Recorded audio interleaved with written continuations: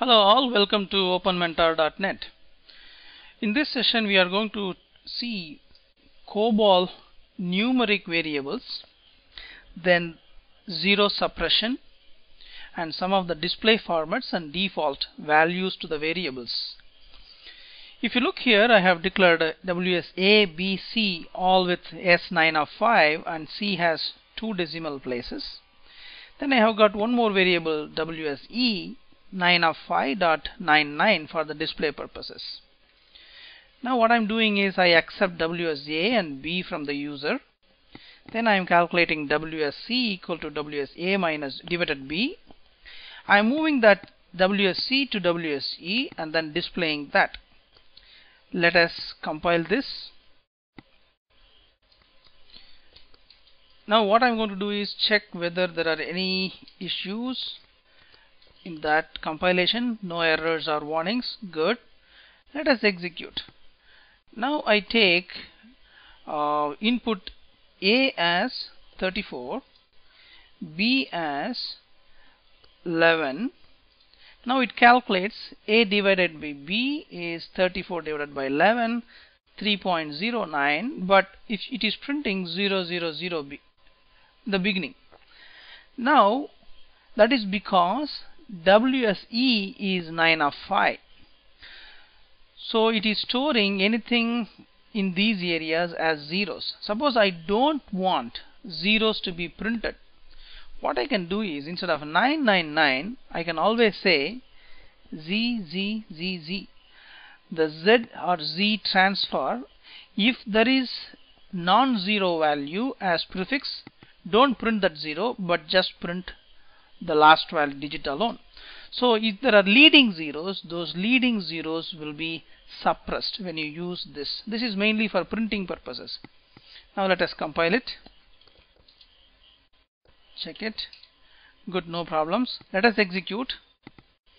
Now let us give the same thing, 34, 11. Now if you see, previously it used to print 0 zeros as prefix. Now since we have given Z as the prefix, they were not printed. Now it is saying 3.9. But again, let us do one more thing. I will give a negative number. Let us see what happens.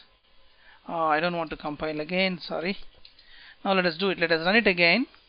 Now I am giving minus 34 divided by 11. Still it says 3.09. It doesn't print that sign. So the reason is we have given Z but not the sign. But normally we don't use that Z for that with the sign. So instead you use hyphen or minus. Don't give zeros, but instead say minus, minus, minus, minus. Then how many ever digits you want, you can do that. Then it will print the sign also if there is a sign. Okay. Now let us see that. Any errors? No problem. Let us execute. Now let us give 34 first and then 11. So now it is positive. It is printing 3.09. Let me execute it once again. This time I will give minus 34 divided by 11. Now it says minus 3.09. So if you give Z as the zero suppressor, it will not print the sign. But if you want the sign also to be there for especially negative numbers, you can use minus or hyphen to do that part. So that is done by the zero suppression characters like this. Now what I have done here, if you see, in the procedure division, before I started using those variables, for the very first time I am moving zeros and spaces. Suppose I don't want to move those values initially. Instead I would like to have those variable values right here. What you can do is right here you can say value zeros. Okay, value zeros. This is the default value. Okay, now I can say for this numeric or non-numeric variables we can say value spaces.